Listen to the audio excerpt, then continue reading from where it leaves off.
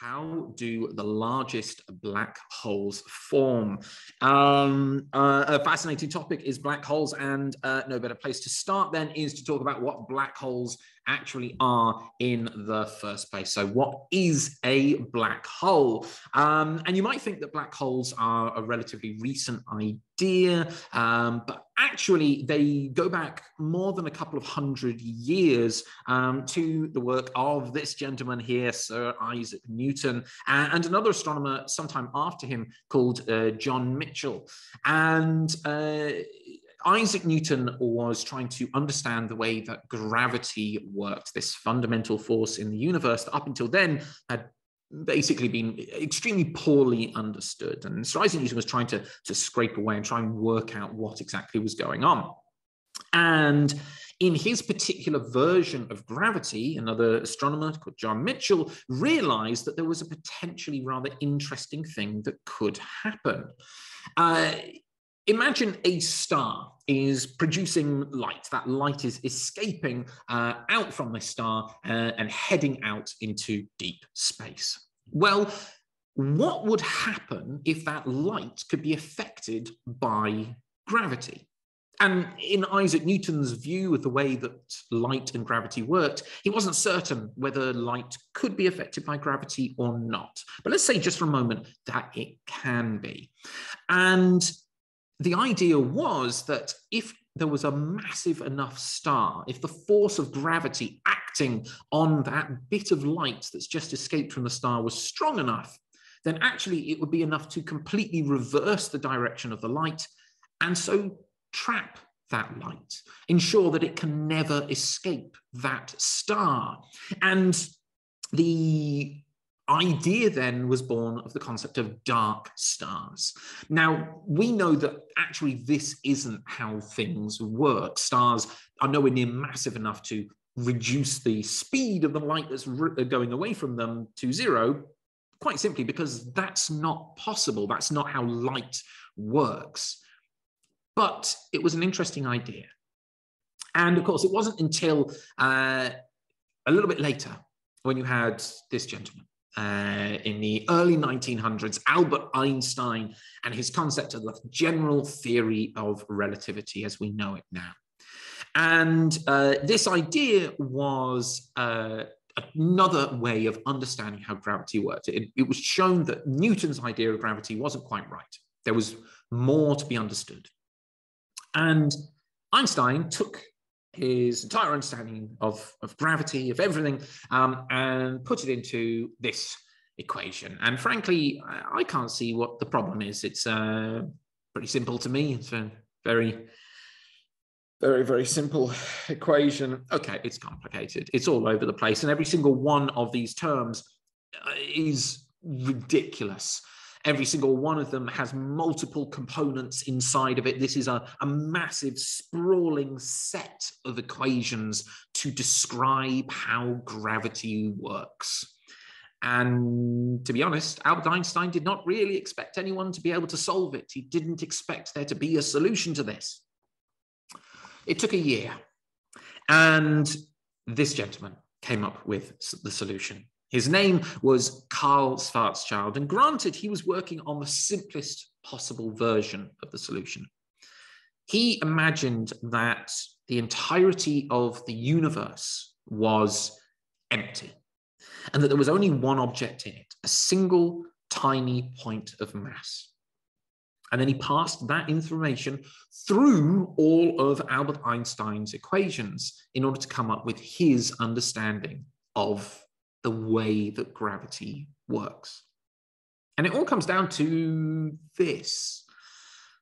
It's an idea concerning something called space-time. In Newton's time, Newton had this idea that space and time were absolutes. Everyone agreed where something happened. And even more importantly, everyone agreed when something happened. But Einstein began to realize that actually time and space are malleable. They can be changed around, distorted, pulled, stretched, crushed. And this did all sorts of weird things. And that even what can be seen by a particular observer is dependent on how that observer is observing it. The frame of reference, as it's called, that this observer is in. So gravity then becomes this distortion of space-time, this strange combination of space and time, both working together, not independent of one another, but actually physically linked together. If you go messing around with space, you inevitably cause a disruption in time as well, and vice versa as well. And gravity is the distortion of this space-time. If you place a heavy mass like the sun on the left-hand side there into this flat space-time, this unstretched space-time, then it distorts space-time. And it makes objects follow the contours of that distortion. Now, Schwarzschild's solution to Einstein's idea was relatively simple, but it produced a rather interesting effect. You see, if you've got a single mass, a spherical mass, that's what he was working on, basically the simplest sort of object that you can have, then gravity does certain things around it, and that's all relatively simple. But if you crush that mass down, smaller and smaller and smaller and smaller, eventually you get to the point where gravity starts doing very, very strange things. And in fact, there comes a point where you've crushed this stuff down so small that gravity takes over completely, that there becomes no force in the entirety of the universe capable of stopping that gravity from just crushing the object down to effectively nothing. Now, it's always possible that there are levels of understanding of physics that we haven't reached yet. Maybe there is a force on small enough levels that can stop this stuff from being crushed down to what's called a singularity, a tiny infinitesimal point. But then again, maybe there isn't.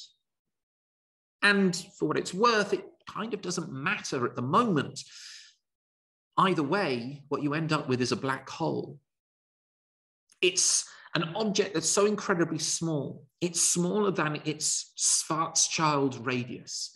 This is the point of no return, the event horizon, the place where if you crush something smaller than this region, or you force something into a region that already has that much stuff into it, there's no hope for it. It can't get back out. It's physically impossible. Even light, the fastest thing in the universe, can't possibly escape. And so a black hole is formed. Of course, the problem is black holes are terribly named. They aren't holes, they're objects. They may be incredibly small, but they have mass. They are still a thing. It's just that thing happens to be infinitesimally small and very, very heavy. What's worse is that black holes probably aren't even black. We call them black holes because the idea is that light, even light, the fastest thing in the universe, can't escape if it gets too close. If it passes that event horizon, that point of no return, it can't get back out again. And if light can't get back out again, then nothing can. So the black hole appears black because no light can possibly escape from it. Of course, then came along the late Professor Stephen Hawking and his concept of Hawking radiation, and kind of blew that out of the water. It's entirely possible that stuff can, in essence, escape from a black hole. Granted, we've never been able to prove it. This Hawking radiation, as it's called, is so incredibly weak that we'd have no real chance of detecting it, at least not with modern equipment. But still, it's possible that black holes aren't actually black at all. So they're not holes, and they're not black. So they're not really anything that their own name states that they are. But they certainly seem like that. You fall into them like a hole, and to most intents and purposes, they are black. And yet, for such an incredibly complicated object, and black holes are extraordinarily complicated, they're also quite possibly the simplest objects in the universe. You see, they have a huge amount of mass stored inside them. For any normal object with that amount of mass, you've got trillions upon trillions upon trillions of particles all flying around in different directions, different types of particle, different masses, different speeds, different energies. But for black holes, nothing could be further from the truth. In fact, the entirety of a black hole can be described with just 3 numbers. Its mass, its spin, which is literally what it sounds like, how it's spinning around, although it's complicated by general relativity a bit, and finally its charge. But the last one only really applies for incredibly tiny black holes, far smaller than we're going to be talking about today. So for astrophysics, for astronomers, 2 numbers. That's it. A black hole is extraordinarily simple. And this is what's referred to as the no-hair theorem. All the complicated stuff that made the black hole before it existed now is crushed into this sort of amorphous blob of stuff. What's in it doesn't matter anymore. All of the information has been lost. It doesn't have any hair anymore. It's the simplest possible object it can be. Now, before we get on to where black holes come from, let's have some fun with them, because black holes are weird, very weird, but not quite that weird. Sometimes in science fiction in particular, we see black holes as being this sort of almost mystical object that has the ability to reach out, grab hold of anything that's around it and just swallow it. And that's not really true. Here is one of my fantastic diagrams. The sun at the center and the Earth moving around it. And the Earth is moving around the sun because of the gravitational pull between the sun and the Earth. Nice and simple. If you were, however, to somehow replace the sun instantaneously with a black hole that was exactly the same mass, the Earth wouldn't care. I mean, granted, every single living thing on the planet would die in relatively short order because, well, there wouldn't be any sun anymore, and that's not good. But the Earth itself really wouldn't care. It would keep orbiting around that black hole in the same way as it orbited around the sun, because as far as the Earth is concerned, the force of gravity hasn't changed. You see, that's the thing. Black holes don't have this supernatural ability to grab onto stuff beyond their range. They only have the same force that everything else in the universe has, gravity. The reason black holes are weird is not because of what they can do at long distances, it's what they do when you get relatively close. And I say relatively because it depends on the size of the black hole, the mass of the black hole. But the weird stuff happens when you get close to them.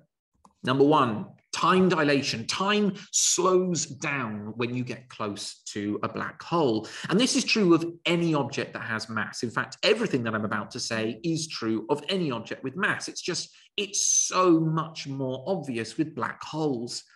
I'm going to introduce you to 2 friends of mine, Sensible Steve and Adventurous Alan. As we were about to find out, Alan is an idiot. Steve, both Steve and Alan have clocks. Very, very, very big clocks, which means that you can actually see each clock from an extraordinarily long distance away. Steve keeps well clear of the black hole, but Alan decides to get nice and close to it to see what happens. And what occurs is that when Steve has 1/4 of an hour pass on his clock, Alan might only notice half of that time having gone past. And when Steve has had half an hour go by on his clock, Alan might have only just reached 1/4 of an hour. For some reason, because of the effect that gravity is having on space-time, time is running slower for Alan. But the weird thing is Alan wouldn't notice. As far as he's concerned, time is running perfectly normally. He only realizes that something is wrong when he looks back at Steve's clock and realizes that clock is running fast compared to his. And similarly, Steve, when looking at Alan, things will appear to slow down. But from Alan's point of view, it's Steve that's moving too quickly. This is the observer effect of general relativity. Reality is in some way based on how you observe it, from where and under what conditions. So time is going slowly. But it's worse than that. Gravitational redshift occurs. Light literally changes color as it gets further away from the black hole. It's trying to climb out of a huge gravitational well. As it does that, it loses energy, like a ball being thrown into the air, slowing as it gets up to the top of the arc. And the same thing happens with light, except instead of slowing down as objects that we used to would do, they instead change color to a lower type of energy, from blue light through green into red, and perhaps even further into infrared or more. So that means that when Steve looks back at Alan close to the black hole, for some reason, Alan will appear to be this deep red color, because all of the light being bounced off of him and emitted by him is being shifted into the red as he gets further and further closer to the black hole. But Alan has the exact opposite problem. When he looks out towards Steve, all of the light is falling in towards him. So all of the light is getting shifted towards higher energy types of light, blue light. If he gets close enough to the black hole, then every type of light, every source of light in the universe is going to be shifted all the way into ultraviolet, into X-rays, even gamma rays, every bit of light in the universe suddenly becoming these extremely dangerous forms of light. And of course, they're hitting him faster because from his point of view, time is running on faster. And then finally, we come to tidal forces and the end of Alan. On the surface of our planet Earth, we have a vast ocean. That ocean is being influenced by the gravity of all sorts of objects, but most notably by the moon and by the sun. We're going to ignore the sun for today, just focus on the moon. On the side facing towards the moon, the ocean is bunching up because the gravity of the moon is crushing that water together, pulling on it, trying to get it to go to the moon. Of course, it's completely impossible to do that, but nonetheless, it bunches up on one side. And on the other side, it's almost like they're in a sort of a gravity shadow.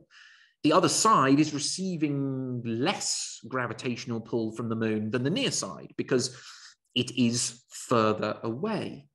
And so you end up with two tides, one on the side facing towards the moon and one on the side facing away. That's why we have about two high tides every day, because the Earth rotates underneath. So sometimes you're in the side facing towards the moon and you get that tide, and then you're facing away from the moon and you get the other tide.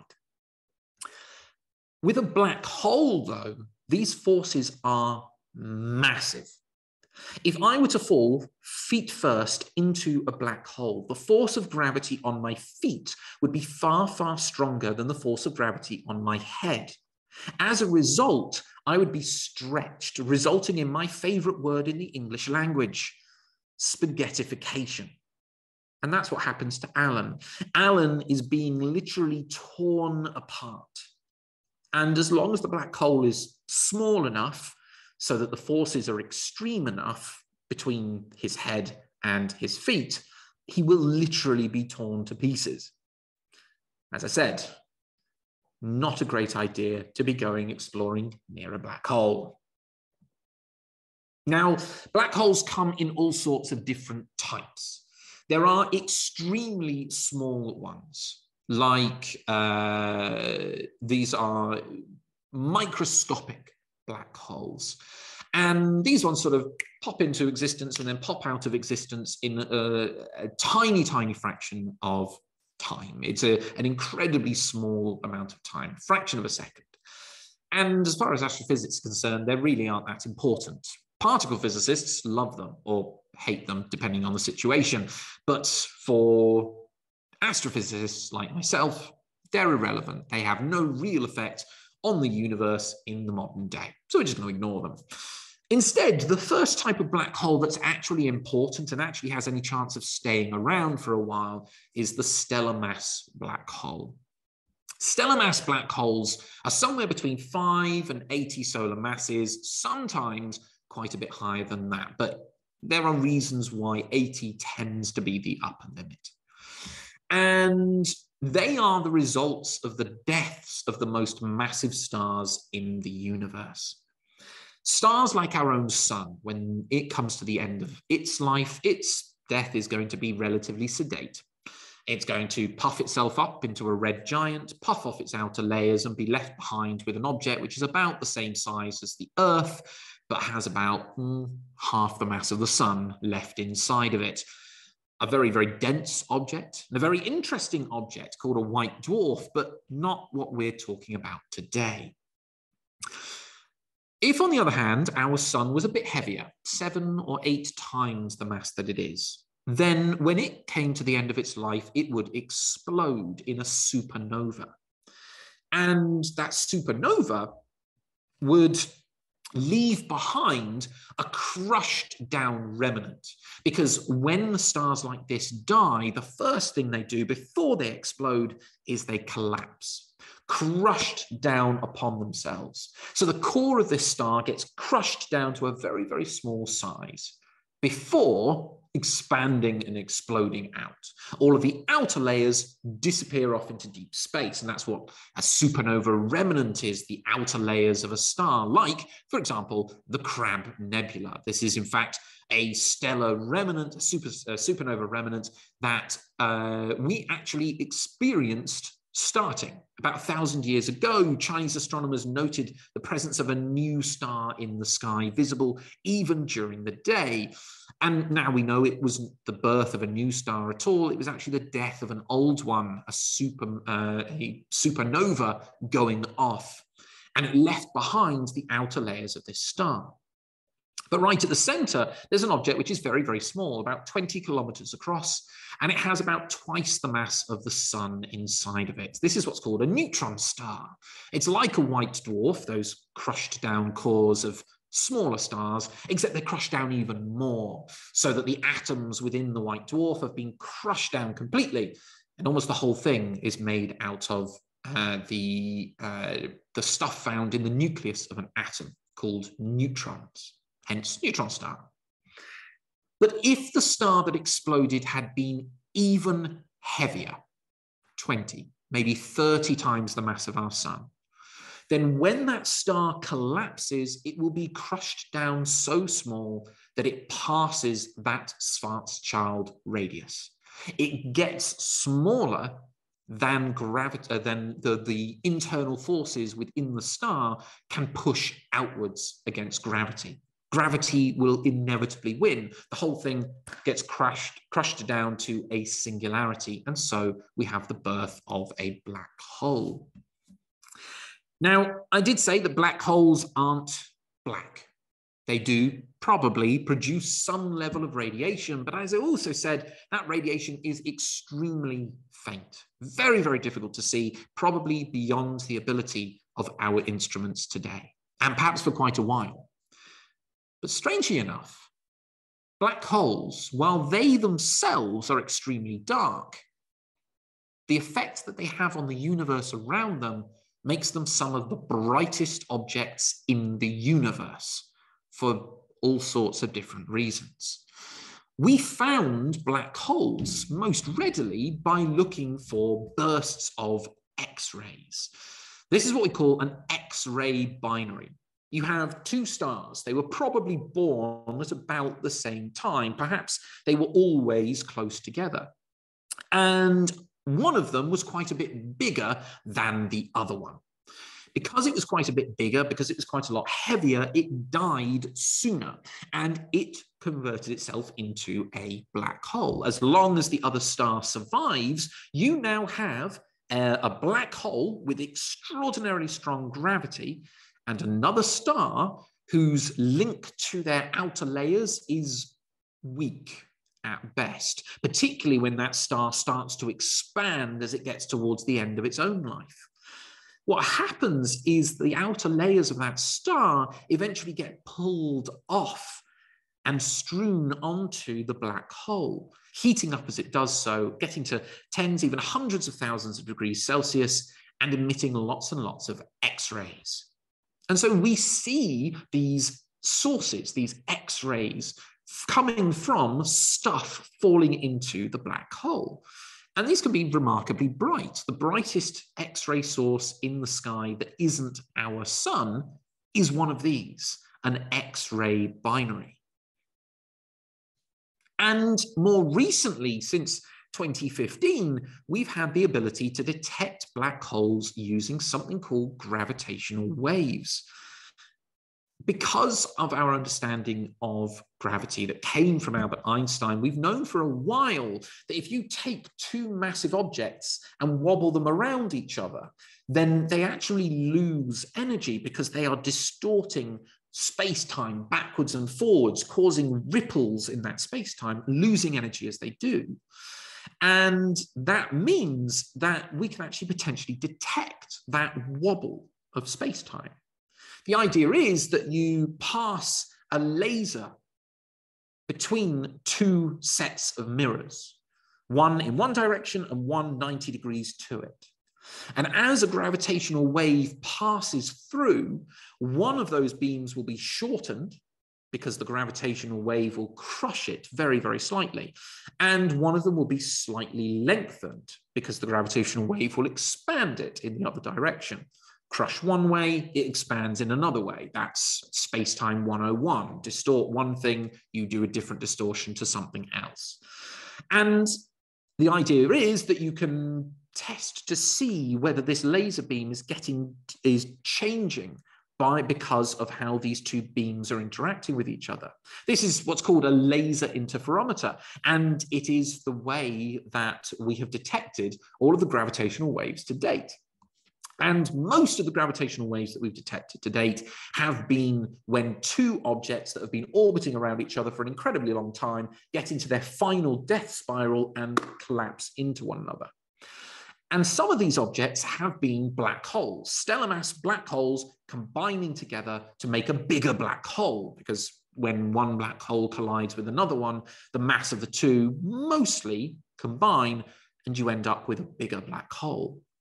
But some of that energy, some of that mass is lost in that interaction. And that interaction produces very powerful gravitational waves, the so-called chirp that happens with the last few moments of two objects, very, very heavy, wobbling around each other and then combining, merging to become one bigger object. And that's what's visualized here. So what you're seeing is it's almost like sound waves getting stronger and changing frequency, getting higher and higher pitched as these things spiral around each other, slower, then slow, then fast, then fast, then faster, and finally spiraling into one another.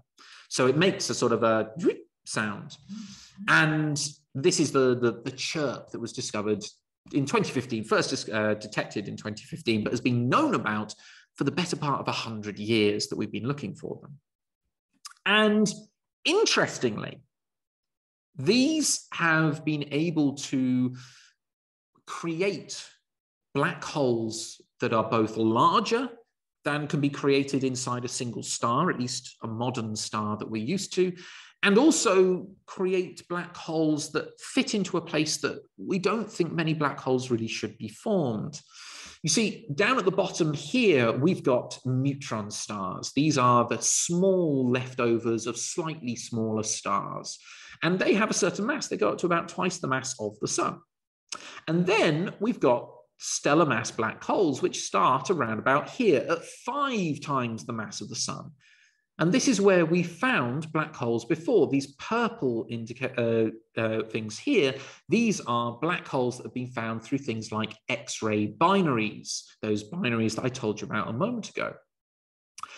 However, what has happened is that while we haven't seen very many extremely heavy black holes, These black holes that have been detected through gravitational waves have gotten much heavier, all the way up to 160 times the mass of the sun, because you've taken two 80 solar mass black holes, the type that we expect to see when a star dies, combine them together and ended up with something which is all the way up here at 160 times the mass of the sun. But also, you're starting to fill in what's called the stellar graveyard, which is this sort of gap between neutron stars at 2 times the mass of the sun and the black holes that we already know about at 5 times the mass of the sun. Take 2 neutron stars, whack them into one another, and maybe you'll end up with something in the 3, 4, 5 solar mass area. And that seems to be what we found using gravitational waves. So excellent, we've got little black holes all under wraps. But now we come to the big ones. And these really are huge. We are talking about black holes which are 100,000, 1 million, 10 million, even 10 billion times the mass of the sun. And remember, these are still black holes. Assuming that we are correct about there being no force capable of stopping gravity from crushing things down to a tiny point, it does not matter how heavy these black holes get. The singularity is always a dot. So these things are extraordinarily heavy, 10 billion times the mass of the sun. That's an entire galaxy's worth of stuff crushed into something smaller than a full stop. And we know that these supermassive black holes exist. Again, not because we can see them directly necessarily, but because we can see their effects on the universe. This is an animation of the center of our galaxy. We're looking at actual data taken in a type of light known as infrared, invisible to our eyes, but visible to these telescopes. These are the stars at the very center of our galaxy. And what's interesting is what's happening in here, in the middle. These stars apparently are looping around nothing. There's nothing there. And yet, if you do the maths and work out how heavy that object is, it has to be about 4 million times heavier than our sun. And yet it has to be smaller than the solar system. 4 million times the mass of the sun shoved into a space that can only really fit a solar system. Well, there's only one type of object that could be that doesn't produce any light. It's a black hole. And so these hidden behemoths are found at the centers of almost every large galaxy in the universe. We've even seen their effects as they themselves swallow material and then eject it out into deep space, producing massive, great long jets of stuff. And this is one of those. Right at the very center of this jet, there is a supermassive black hole feeding on gas and dust around it and then ejecting it out into deep space. Some of it going in, but some of it also being thrown out, a bit like trying to chuck a whole bucket of water down your plug hole at once. Some of it's going to go down, but some of it is going to just fly away. And that's the same as we're seeing here. Except these things aren't quite as hidden as they used to be. We've now seen supermassive black holes, sort of. Still, we're not seeing the black hole itself, we're seeing the stuff around it. And these are images of, on the left, M87, the black hole at the very center of M87, a huge black hole in the relatively local universe. And on the right-hand side, this is our own black hole, Sagittarius A star, the one that I just showed you with the animation of stars going around apparently nothing. And this was taken using a telescope called the Event Horizon Telescope, which isn't actually one telescope at all. It's a whole set of different telescopes across the world, all of them working in a type of light known as radio, similar to the type of light that sends radio messages between walkie-talkies or your car radio. And this type of light, again, invisible to the unaided eye, but visible within these telescopes. And we're seeing the gas and dust around these galaxies. These ones aren't actively feeding. This is just leftover residual stuff that happens to be relatively close to the black hole. But sometimes these black holes can feed, and they can feed extremely fast. They swallow vast amounts of gas and dust. And as it does so, just like with the X-ray binaries around stellar mass black holes, we see a lot of light being produced by the stuff around these black holes. They're heating up to very high temperatures, causing a lot of light to be produced. And this is what we call an active galactic nucleus, a black hole that is actively feeding on stuff.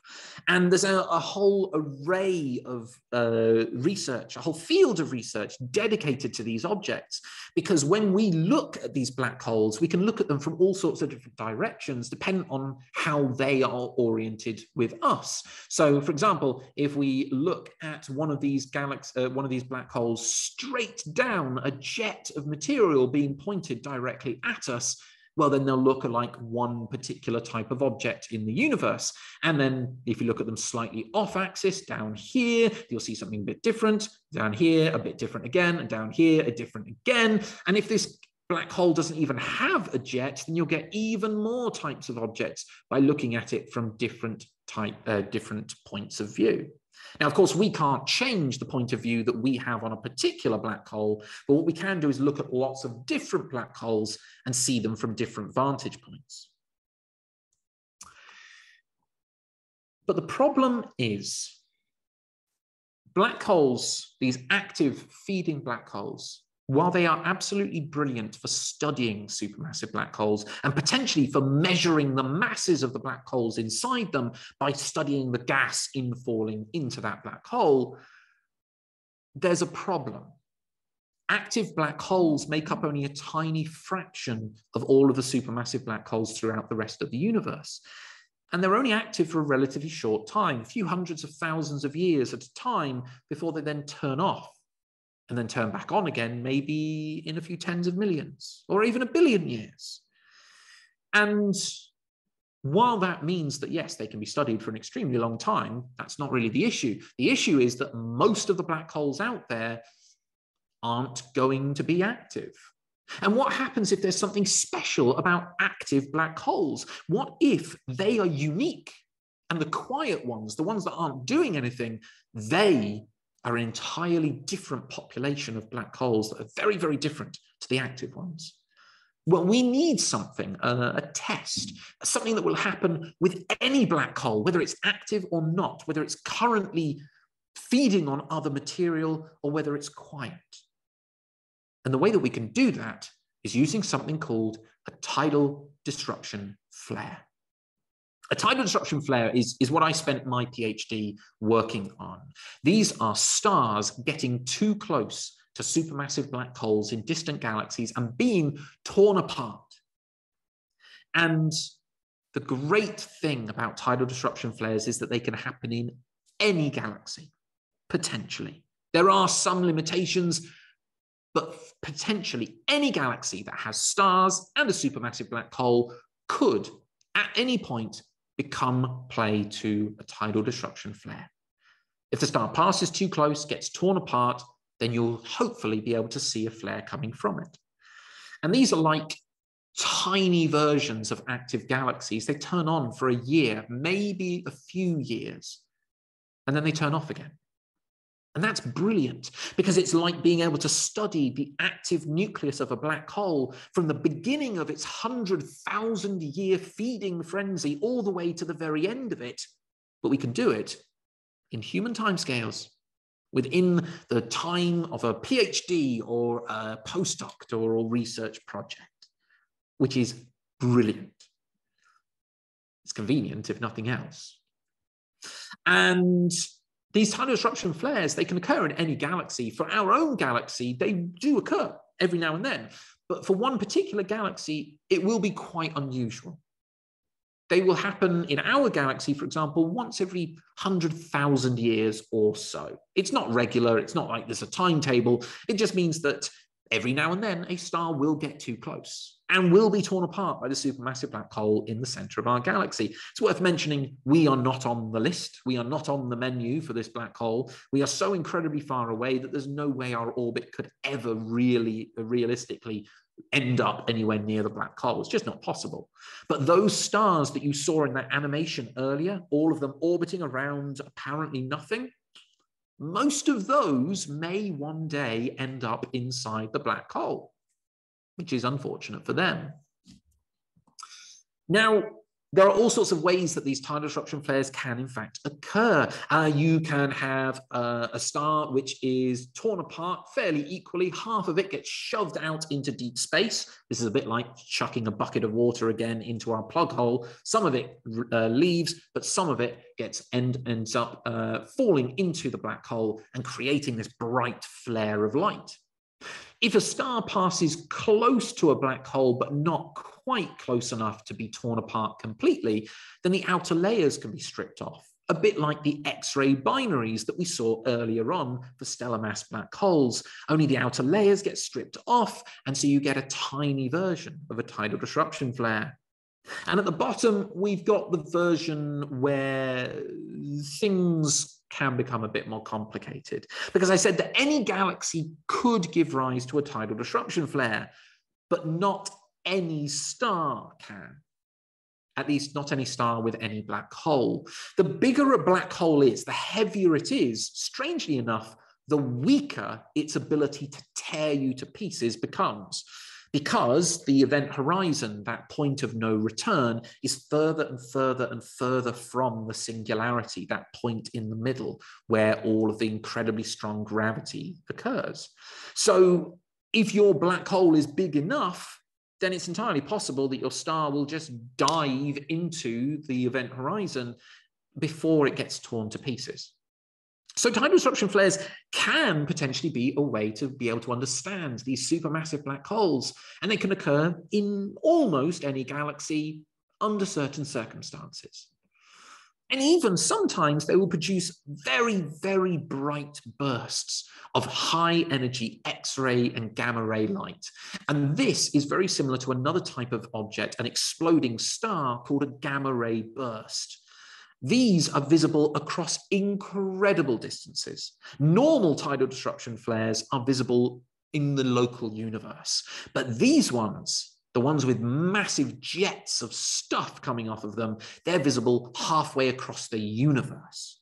So we could potentially use these tidal disruption flares to study galaxies and black holes halfway across the universe. So there's a lot of potential here. And just to prove that I did at least at some point do some science on this, this is one of the plots that I produced as part of my PhD, as part of a paper that I published on these. And this is one of those tidal disruption flares with a bright burst. What you're seeing is along the bottom, that is the amount of time that's passed since this thing went bang. And going up the side, you've got all sorts of different colors of light.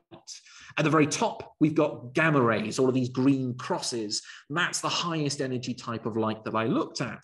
In the middle, we've got X-rays, very, very high energy light, but not quite as high as gamma rays. And at the bottom, we've got visible light in 3 different colors called R, I, and Z. And these are roughly what you could vaguely see with the eye, were it not for the fact that these are incredibly faint to the human eye, at least. What you're seeing is that over time, the energy from this flare is going down. So the explosion happens, there's a big bang, and then over time, the fireball, as it were, the amount of energy coming out of this tidal disruption flare slows down, cools down, and eventually disappears. And it's doing it over the course of a few years, not hundreds of thousands of years like the active nuclei that other galaxies sometimes have. So, how do the very largest black holes form? Well, there's a weird problem. For some reason that we're not entirely certain why, the pebbles scale with the beach. What do I mean by that?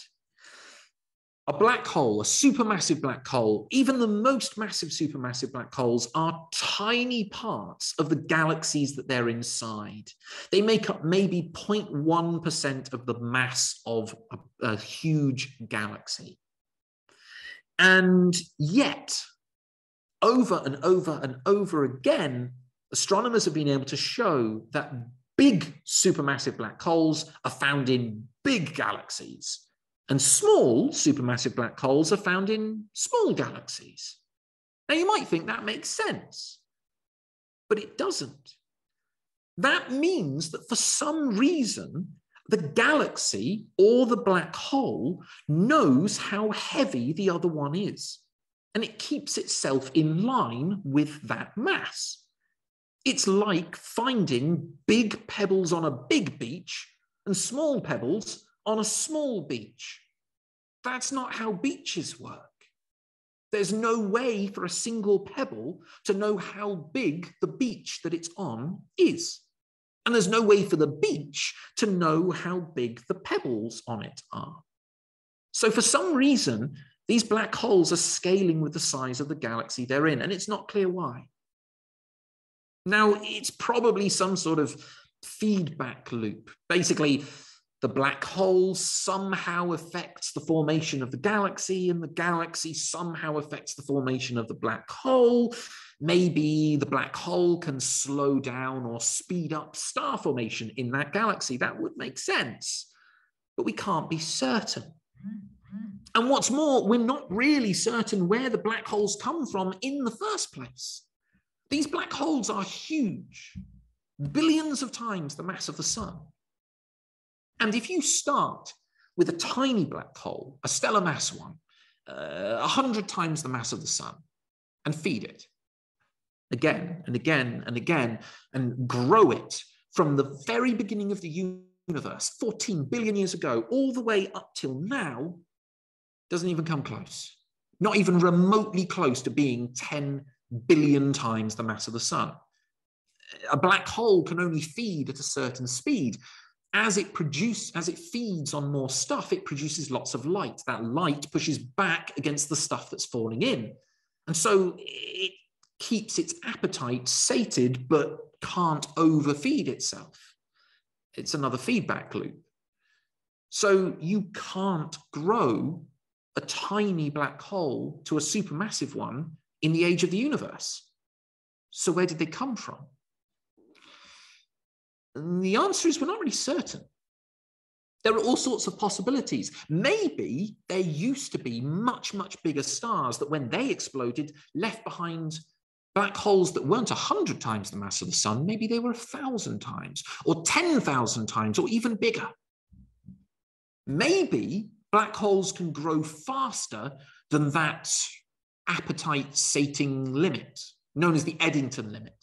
Maybe it's possible for black holes to superfeed and end up much, much bigger. That way you could grow 100 solar mass star, or 100 solar mass black hole, all the way up to a supermassive one. No problem. Problem is we don't know that they can do that. Is it possible that the entirety of a core of a galaxy could just spontaneously turn into a black hole? Maybe. It's possible. We don't know how it would happen, but it's technically possible. And finally, could it be that these supermassive black holes are the leftovers of something that happened at the Big Bang 14 billion years ago? Maybe there were black holes that just appeared out of the formation of the universe as it was, and they've grown, sure, but modestly over the course of the 14 billion years that have happened since then. All four of these are possible. And there is a way to answer which one is right. What we need to look for is the in-between. Stellar mass black holes are up to 100 times the mass of the sun.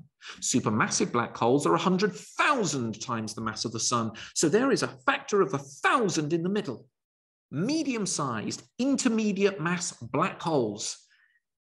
And we haven't found any yet, which is a problem. Now, there are all sorts of reasons why intermediate mass black holes would be difficult to find. So that may well explain why we haven't found them yet. At least why we haven't found any strong candidates. There are a few possible ones. But at the moment, we don't have that missing link between small black holes and supermassive ones. And that's an issue, because it means that we can't answer the question. The future, of course, is to look for more of these tidal disruption flares. And we're going to be using telescopes like the Large Synoptic Survey Telescope, now known as the Rubin Observatory, which is going to be opening in the next few years. That's on the left-hand side. And the telescope that I used to find my tidal disruption flare with a big burst of X-rays in the middle, the Swift Gamma Ray Burst Satellite, and other telescopes like it. But when it comes down to it, how do the largest black holes form? Well, the answer is we don't know.